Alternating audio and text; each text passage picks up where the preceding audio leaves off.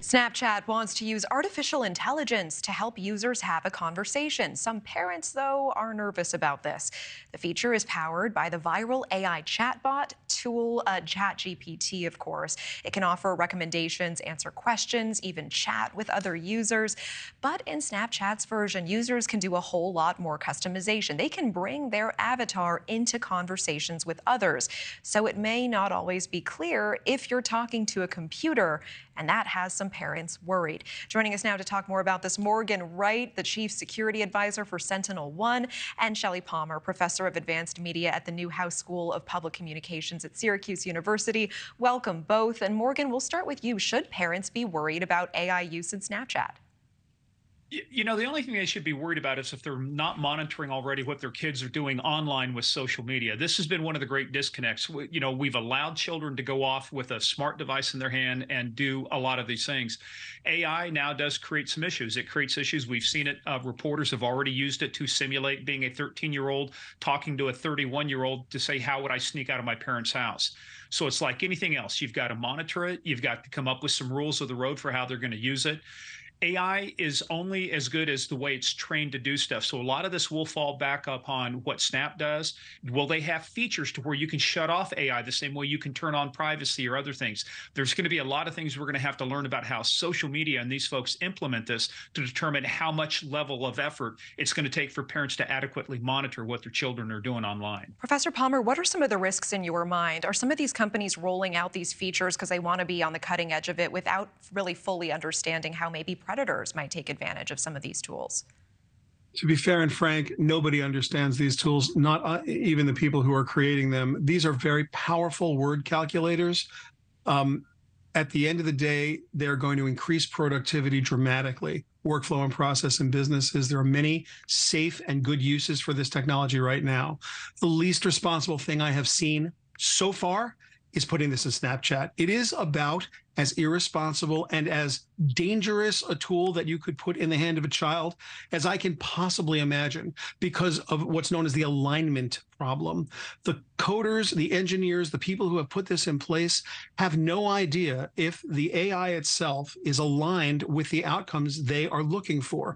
And this is a well understood problem in the AI industry. And to put this out as a commercial product without immense guardrails, as Morgan just suggested, is insanity. Okay, I mean, Morgan, insanity. Do you agree? He actually brought up a really good point. We just released at RSA a brand new tool using ChatGPT-4, but it's called Purple AI. It allows you to do natural language processing and inquire upon threats. Do I have a Chinese threat actor in my environment? Do I have this? Use these very specific use cases. There's a lot of good things for it, but it goes back to what it says. The biggest problem is not the AI. It's the machine learning that goes into the AI that trains it what to do.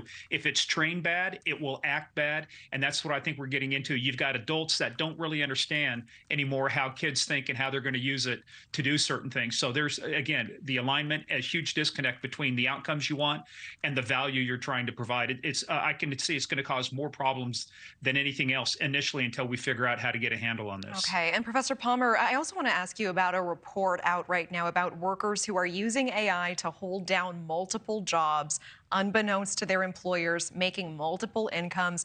They're using AI to do some automated work for them. Could this help or hurt the workforce ultimately? Look, productivity is the key driver of economic success throughout the history of humans. So anyone who's more productive is going to be more economically successful. One of the things that generative AI empowers us to do is be 5 to 25% more productive instantly. And with the new autonomous agents like AutoGPT and Agent GPT, which literally you don't prompt them to do work, you tell them your goal and it does the work for you.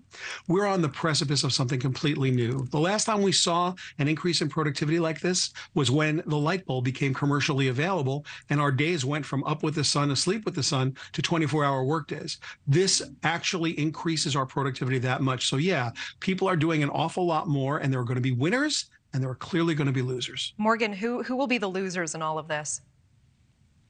I think parents are, because they're not, when we talk about children, they're not going to have a clear understanding of what this technology is going to do. You can no longer bury your head in the sand. The other losers is going to be our government and other folks. If we don't take the threat from China and Russia about how they're using AI, They're developing things called lethal autonomous weapon systems. They're using AI and drones, and they're allowing it to, without human intervention, to determine targets and go after it. So there's a lot of ethics around AI we haven't figured. And like the professor said, you've got people at Google going, we don't really know how it works. It's a black box. It does something, and we're not sure how to control it. So how, the 2001 Space Odyssey may not be farther off than what we thought.